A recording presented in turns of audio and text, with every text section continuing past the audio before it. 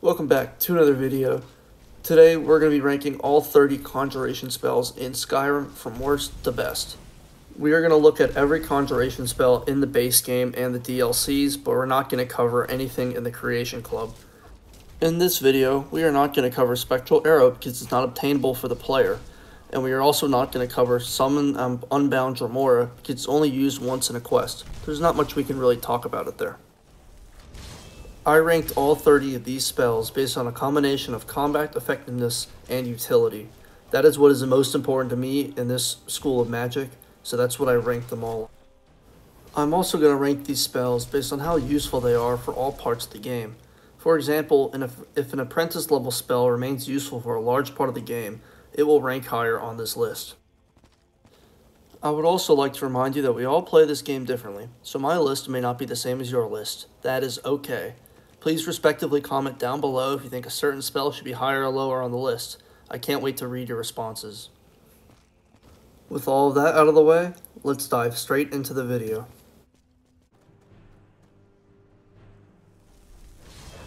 Conjure Familiar is a really bad spell. The HP on the summon is downright awful and the damage output is pathetic. Even at lower levels, this spell simply costs way too much magicka to use for the payout. Use Raise Zombie instead if you want a good novice level spell, but skip out on Conjure Familiar.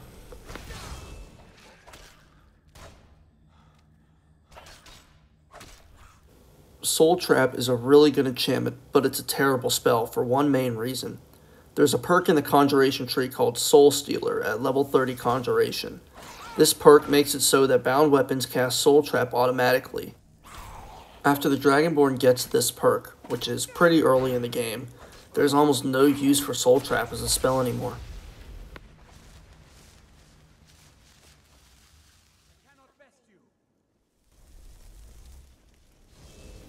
So I've decided to group all these spells here together because they really do the same thing, just in a slightly different fashion. Be honest, on a typical day of playing Skyrim, how often do you see an Elemental Atronach or a Daedra enemy? Probably not very often. If you do see one, they're really often easy to deal with, especially if you have a follower to distract them while you kill the mage. If the mage is dead, then the summon goes away. Command Daedra isn't much better either, mostly because you will already likely have other summons by your side and they are probably stronger. These spells also cost a lot of magicka.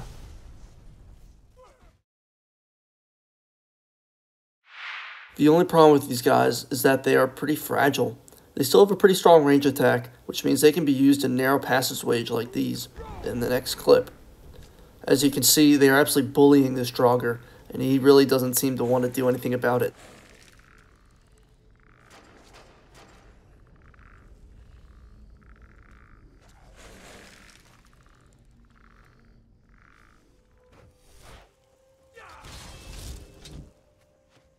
Placing this spell here is just a personal decision, because I do not use two-handed weapons in any of my mage playthroughs. With this weapon, you also lose the benefit of being able to carry another spell or item in your offhand, which is a huge disadvantage. I think this spell is usable in some cases, but there are definitely way better options available, considering that disadvantage you get when using this spell.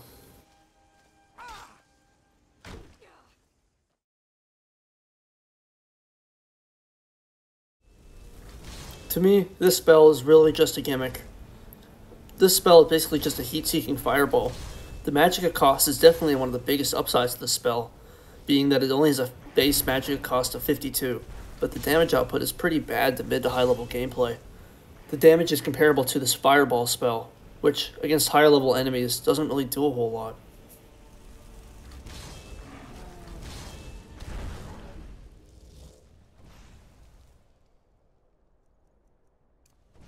The only difference between the Thrall spells and the regular spells is that the Thralls have an infinite duration. This isn't much of an upside, however, when you think about it, because most fights either result in the Atronach dying, or the fight will end before the regular spells would expire anyways. Not to mention the extremely high amount of magicka required to summon these elemental Thralls, or the long casting time. Still, the actual summons themselves are good enough to land them here, but they have way too many downsides for a pretty lame upside.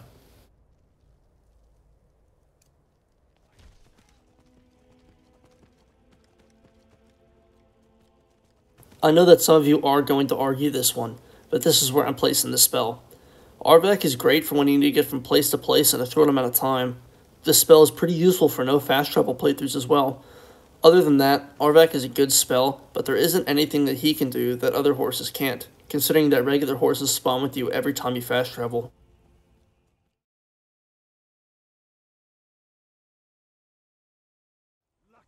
Mistman is a decent summon. The only problem is that once he runs out of magicka, which happens quickly, he will resort to a weak melee attack. His spells are also really basic, casting either Frostbite or Ice Spike. These spells surprisingly did more damage than I expected, but he is really ineffective against anything frost resistant.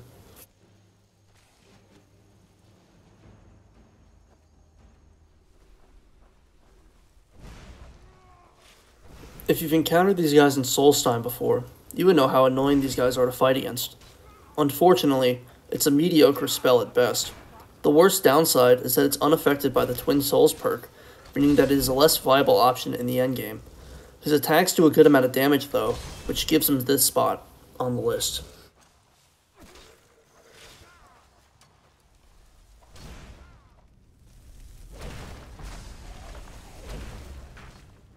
The Ash Guardian is a really good summon if you have a Heartstone. For those unaware, if you cast the spell without a Heartstone in your inventory, then the Ash Guardian becomes hostile to the Dragonborn as well as the enemies. Now, Heartstones are not particularly rare, but it is pretty annoying to have to take a trip to Solstheim in order to use this spell safely.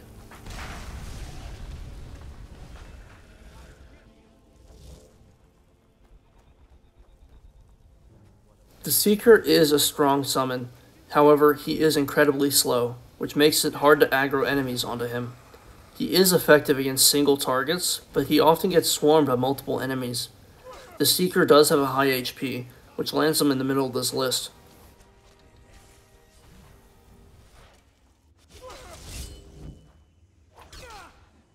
In my opinion, daggers get advantage in traditional combat in this game because their fast attack speed allows the Dragonborn to quickly stack enchantment effects onto the enemy. Since you can't enchant bound weapons, this advantage is lost. However, the spell is still extremely effective if you are making a stealth magic assassin build. The spell still allows you to use your offhand though, which is definitely a benefit in my opinion.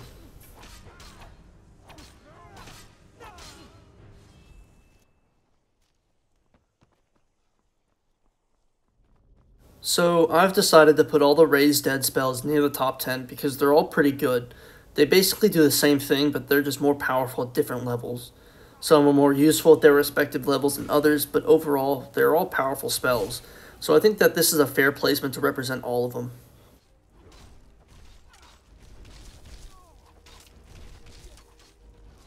The Frost Atronach is an absolute powerhouse, featuring a high health pool and a powerful AoE attack. The Frost Atronach is a great choice for most encounters.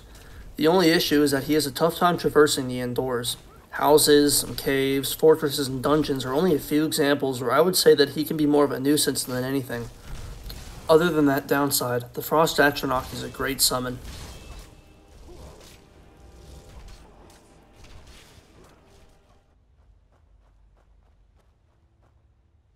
Some of you would put this way higher up on the list, but it doesn't really fit my playstyle at all. I can acknowledge, however, that it is definitely one of the best options for players to use in the early to mid game. This thing does a lot of damage. It's also commonly used in speedruns and legendary difficulty playthroughs.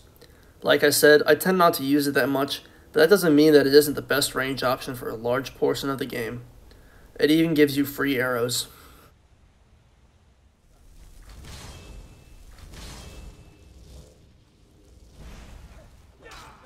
Flame Atronach is this high on the list because it is simply the best apprentice spell by a long shot. You are going to be using this spell a lot in the early to mid game. Even in higher levels, I still feel like this spell is really effective because of its versatility. The Flame Atronach shoots fireballs at a distance and utilizes a strong melee attack for those who do make the distance. She is also fast and can move away from enemies as they are distracted. Don't underestimate the power of the Flame Atronach.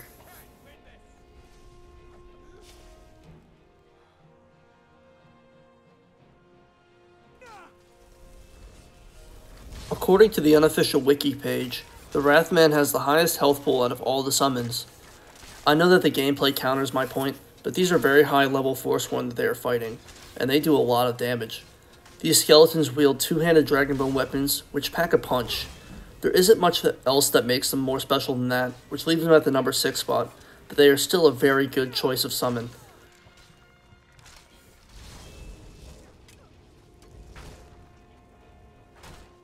The Storm Atronach is really good. He has a high HP, shoots powerful chain lightning spells, and has a great melee attack. The only downside is that the Storm Atronach isn't as aggressive as I would like them to be, leading them to not really take advantage of their high health pool. Still, this spell deserves a spot in the top 5.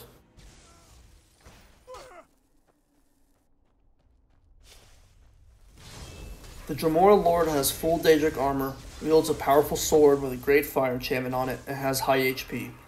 He is a little slow, but he makes up for it in damage. He often goes for power attacks, which deal a lot of damage. Overall, he is one of the highest damage dealing tanks in the game, from my observations at least.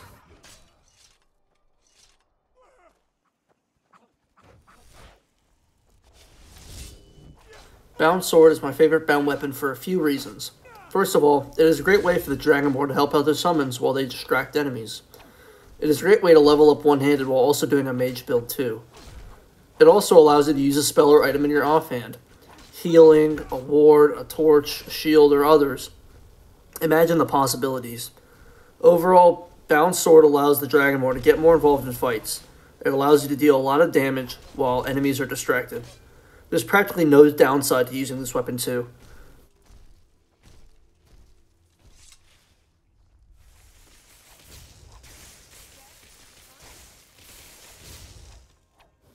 This spell summons a powerful mage who's invulnerable to most attacks. He shoots powerful spells too. The Unofficial Wiki says that he also can heal you with healing hands, but that hasn't happened to me personally. The only downside is that the spell does not work with a Twin Souls perk, but it's very difficult to argue with invulnerability.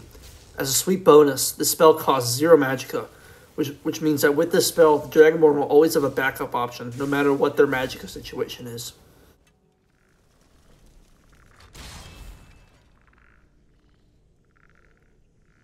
In my opinion, this is by far the best Conjuration spell in the entire game. With this spell, you can have basically any human or creature by your side for the rest of the game. They don't even disintegrate when they die. You can also equip any weapons and gear on them by putting it on their body before you resurrect them. Imagine Ulfric Stormcloak or General Tullius with full Daedric armor following you around. Get the Twin Souls perk, and you can have 2 entities following around you, decked in the best gear in the game. Very overpowered spell when you can consider the endless amount of possibilities that the player has when using this spell.